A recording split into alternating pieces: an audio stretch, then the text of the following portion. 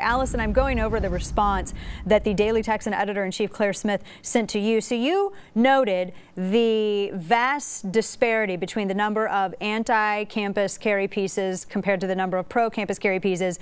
You submitted a column, and this most bizarre response was sent back to you. What did you make of that? I couldn't tell you that I was too surprised. I'm a conservative student at a very liberal college campus. But I was kind of surprised in that there were pro-campus carry pieces that had been published, so I don't know why mine would be treated any differently. Right. But there is a huge disparity between pro-campus carry pieces and anti-campus carry pieces. And it seems as though that definitely the editorial staff there is not in favor of campus carry, particularly with the way that they were asking you to prove a negative in their response to you, which I found entertaining. Yeah, it was interesting because my column did not in any way make a prediction of exactly what will happen.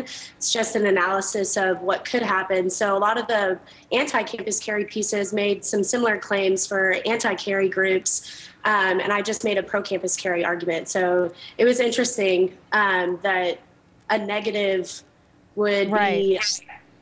And you had even written a column, "Inclusiveness is the key to a vital Daily Texan," as well. Are you going to continue submitting op-eds to the paper there?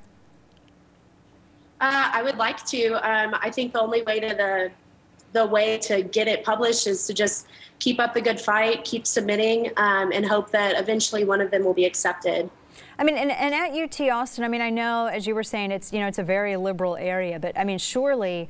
And the campus culture is quite liberal as well.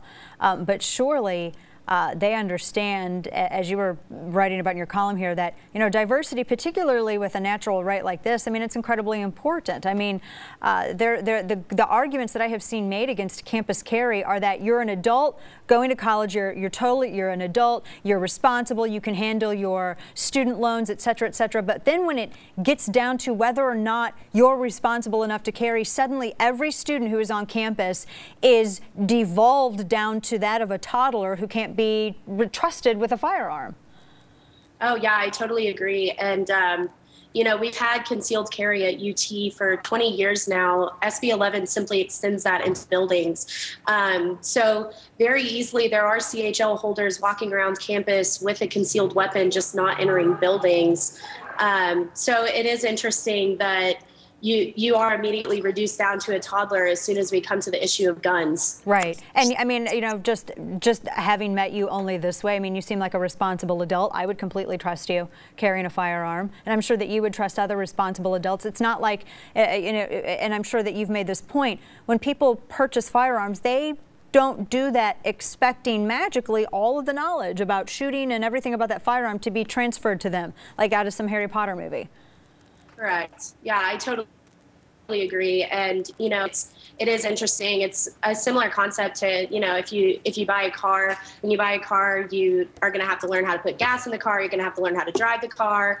You're going to have to learn how to maintain the car. So it is kind of absurd to immediately reduce grown adults down to this super immature level. And it is concerning the image that the anti-gun people are painting of CHL holders here at UT.